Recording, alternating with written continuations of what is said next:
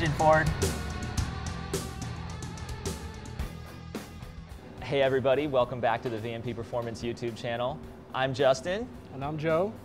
And we are here on the dyno with our 2017 Mustang GT, aka Track Attack. So I hear we're doing one of two things today. We're gonna make 1,200 horsepower, or we're gonna bust. Or the motor's gonna die trying. Yeah. We did a little stunt about a year ago when our original Gen 3 blower first launched. There was some controversy surrounding that. Spike. The spike. Oh, it only would have made 950 without the spike. No, it's 996 if you don't include the spike. Yeah, so you see Joe's a little sour about this. Yeah. So we're just gonna blow our previous record out of the water. And I actually heard that Sean at AED holds the stock Coyote Gen 2 bottom end horsepower record on the dyno. 1,200 wheel, I believe. Yep, so I've heard. The standards are set high. We know the Gen3R is awesome. You guys all know that too from our previous videos. This, of course, is a stock sleeve, stock rotating assembly, oil pump gear, crank sprocket, stock head bolts even. Stock head bolts, stock head gaskets. Like if we were drag racing this car, we'd have to change out for head studs. Yeah, exactly. But for little dyno shenanigans, we'll try and get away with it. Yeah. We'll see how far we can push it. So is this the spicy meatball? This is the spicy meatball, the secret sauce Gen3R, which we'll be releasing more about that in the future, but we wanted to put our best foot forward for doing this really crazy, stupid stuff. Yeah, because just based on the testing we've already done, we know that putting a Gen3R in this car at the level it was already at when we ran it on the dyno last year would probably make 1050, 1060. And we showed that in a video with Dave Duncan's car, the standard port standard port Gen 3, making 1050 wheel without really going too crazy with it. Hot damn. With it. And that's where I actually said in the video, Joe, we gotta stop. This is a customer's car. This is a customer's car, but it's stock sleeve. I think this is the point where we probably need to stop. This car has actually got a bigger throttle body.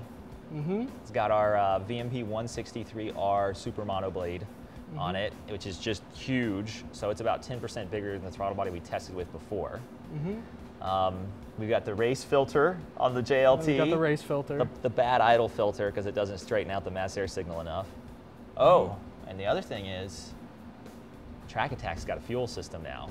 Yeah, that's new compared to the last time, and now we also have the patch on here, the HP Tuners speed limiter patch. So we're gonna see if that allows us to rev past 7,000 RPM.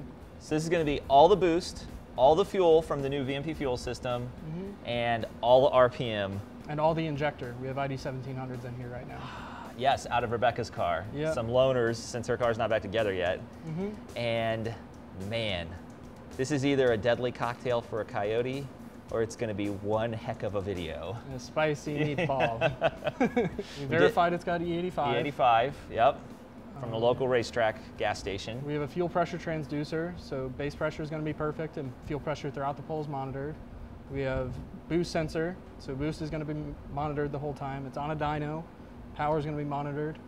And then everything else we normally monitor just when we're data logging. So right up until, if we find that limit, we're gonna know what's going on right up to that limit. We even have an oil pan camera to try and catch anything crazy that happens. Just in case. Yeah, and hey, Andrew. Yes. All right. He's hiding. Andrew from Mustang Lifestyles here too, so. We have witnesses. Yes, we have a witness. You ready to do this? As ready as I and Track Attack is gonna be. Let's do it. Send it.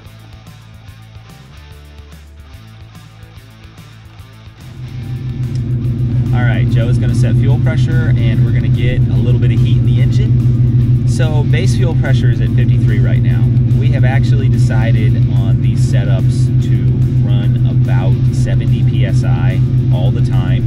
It actually helps get a cleaner startup and you never have to worry about a boost reference line popping off or anything like that. I am a little bit nervous, Joe. Rightfully so. This can go one of two ways.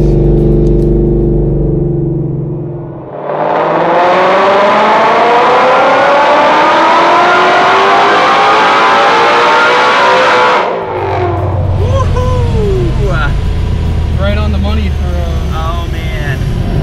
power and for boost. Oh man. You want to tell them what it is?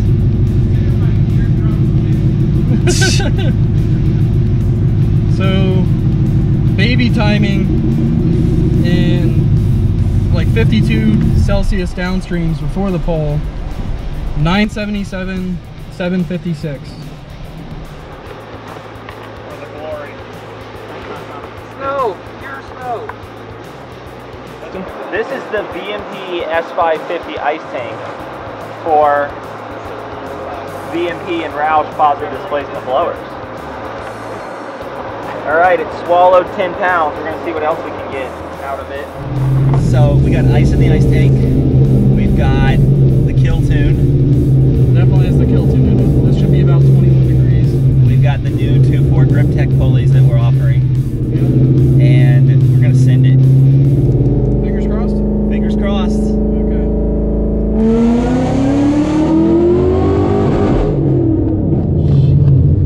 Did we hit the rev limiter? No, we didn't. It's still running. Yeah, it's still There's running. no smoke. Did we lose the belt? Just cut it off. Alright, we're going to take a break and decipher this problem. Alright, Joe thinks he's got the issue with the tune taken care of, so we do not get our run cut short. Yeah, that would suck. Yeah. This time, how far are we going with it? I have the limiter set at 8. 8? Okay. Joe will lift when he thinks we've made 1,200. Or I will not lift at all. What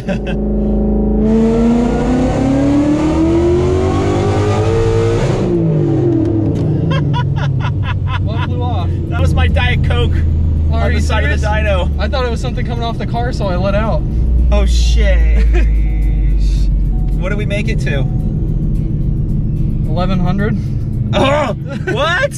What? And I let out early because I thought something had flown off the car.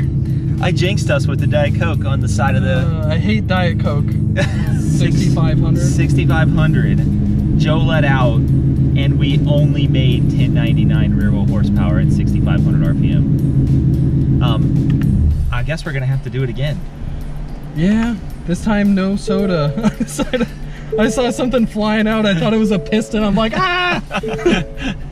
New lightweight Diet Coke pistons. You know, I got my addiction to Diet Coke from Rebecca. She drinks this stuff like water. So now I do too. A lot of people do, and like, I don't know, I can't. It doesn't taste right. It's that afternoon pick-me-up. So we're hoping that this is going to be the final pull. We shall see here in a second. We got the... We should hopefully not have a erroneous Coke can blowing off of the side of the dyno. Making Joe lift.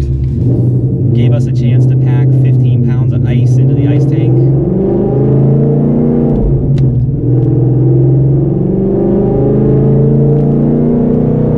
Joe's gonna send it to like maybe 7,500 RPM or wherever the spirit takes him. Exactly. Sometimes I get a little caught up in the moment. It is so loud at high RPM, man. It is just crazy.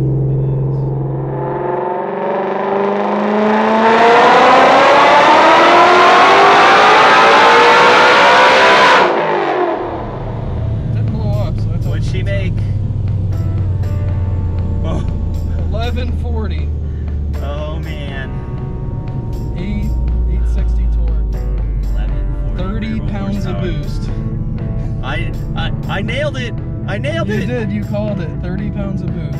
190 miles an hour on the dyno. No, I mean, like, this is a $100,000 SEMA car. Mm-hmm. We really should stop.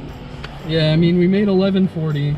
I know our goal was 12, but it's 1140 on a stock engine. So, you know, our old Gen2R blower, had we have pushed it to its limit, we probably could have made 900 on this car. Yeah. Our Gen Pretty easily, I'd say. And the Gen2R was a 2.3 liter. Our Yeah. Gen2R was 1,000 rear wheel horsepower. Mm-hmm. We're just going to say an even 1,000, even though there's some drama over that. And With the Gen3. With the Gen3, and that was another 100 rear wheel horsepower. And the Gen3 would make generally 100 to 150 over the 2.3 liter. Yeah. So Pulley for now, pulley. the Gen3R, we are truly realizing the potential of the 2650 rotors because we are making another 100 to 140 wheel over our original Gen3. Yep. And this is a secret sauce, Gen3R, which we'll be releasing more information about. But from the outside, it's the exact same blower as the normal Gen3R that we're shipping right now. For fun, that's 1341 crank with a 15% drivetrain loss. So this is a 1300 horsepower Coyote at the flywheel. So I want some Ford engineers to give us a call and tell us what you think of that. And yeah, you built a good engine, Ford. 30 pounds of boost. On an 8 rib. Yeah. This blower just doesn't take a lot of power to drive. And those new grip tech pulleys are working. Yep. There's nothing, no witchcraft or voodoo. It's got our off-the-shelf throttle body. Yeah. It's got a JLT 125, our fuel system, ID 1700s, E85. It's all stuff that we make, you can buy from us, with the exception of the secret sauce blower, which is not officially available yet, but will be like in the next couple of months. And is available upon special request if you're trying to set a record at a race, like Mr. Jordan Weir going 193.5 mile, Mr. John Lunds and Alex Flores doing basically breaking Shelby GT500 horsepower records. Check out that video, by the way. Yeah, exactly. They did good with that. I'm okay here. Yeah. And by okay, I mean like we're still gonna back it down, but if you wanted to go do stupid stuff, I mean, fueling's right, timing's right, holds boost, no belt slip, so. The tune is certified by Joe. Give them like the certified by Joe thumbs up. Just like this Joe thumbs up stamp. Yeah. Preferably, don't stress me out anymore. Don't ask me to do this for you. Don't do that. The tuning department at VMP does not like to do insane things. No, dangerous things. We don't like to be reckless. This is reckless. But fun to do at the same time. Exactly. Just to see what the potential is. You don't know your limits till you pass them, right? Yeah. Got to challenge yourself every day. That's what I do. I got to make more horsepower. My wife wants to go faster on the track, so we never stop. I'm not gonna say it never ends like stank mode. That's his thing. Yeah. I almost did subconsciously. All right, everybody. Like Joe said, make sure you like, subscribe, and share to see more videos like this. Drop some comments what you think about our shenanigans, and we'll see you next time. Bye, guys.